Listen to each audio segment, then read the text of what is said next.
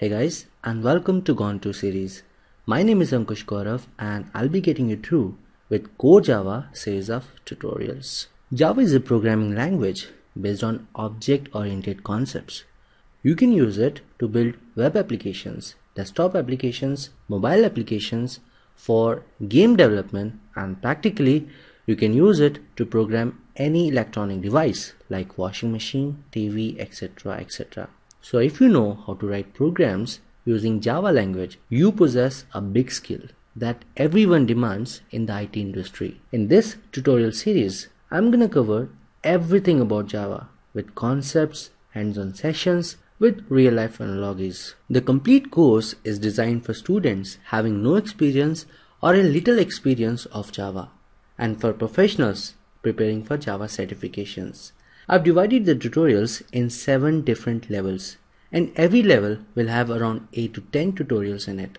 In this introductory tutorial, I'm going to give you a brief idea about all these levels, which will form a good foundation for learning Java as a whole. Here we can learn everything needed to start up with Java.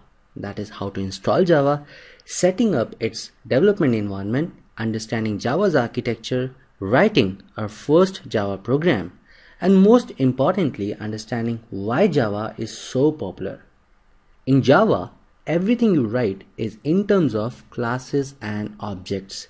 That is, the language is completely based on object-oriented fundamentals.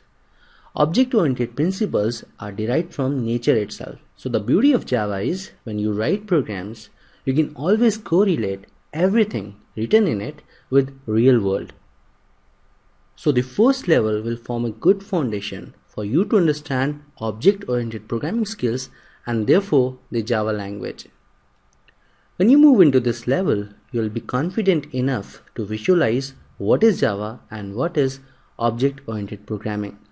Now it's the time to learn some language-specific basic elements like data types, access modifiers, access specifiers, arrays, for loops, while loops, etc. etc. This level talks about Java language's basic elements related to syntax. Before moving into the next level, you will be well acquainted with all basic elements of Java programming language, which you're going to use to write Java programs in the most effective manner.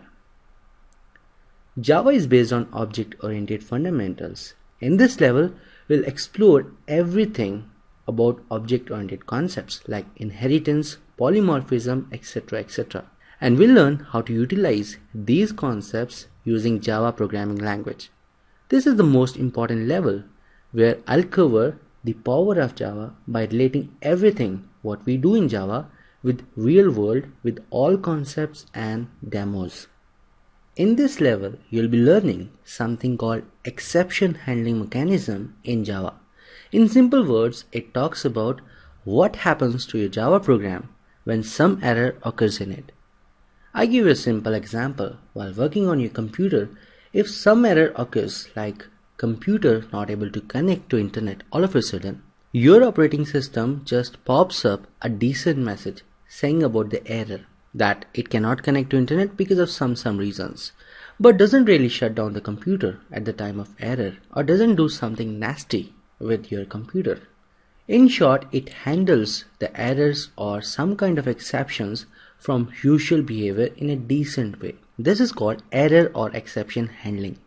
Same thing we'll learn in Java, how you handle all exceptions or errors in your Java programs, so that you can give best experience to your end users or clients who are going to use your softwares written in Java programming language. This level is a favorite topic for interviewers. If you know this completely or to a greater extent, you are much confident and prepared for any Java certification exam or interview. Using collections and maps, you will learn how to store and process data effectively in your Java programs using its data storage and processing mechanisms. In this level, you will understand what is a threading environment, how Java supports threads, and how it is used to improve performance. You run a Java program and it performs one activity or task at any given point of time, like adding 2 numbers. Now using these concepts, that is using threading concepts, you can instruct a Java program to perform more than one task at any given point of time, meaning parallel execution of tasks, which means always a great performance. So in this level, you're going to learn everything about threads in Java. And here is the last level, that is level 7. Here we can learn all of the topics which we didn't learn so far, like JDBC, Java generics, garbage collection, memory management in Java, etc. etc. We'll also build a sample project covering all Java topics. In the next tutorial, we'll do the first thing in Java, that is installing Java in our computer.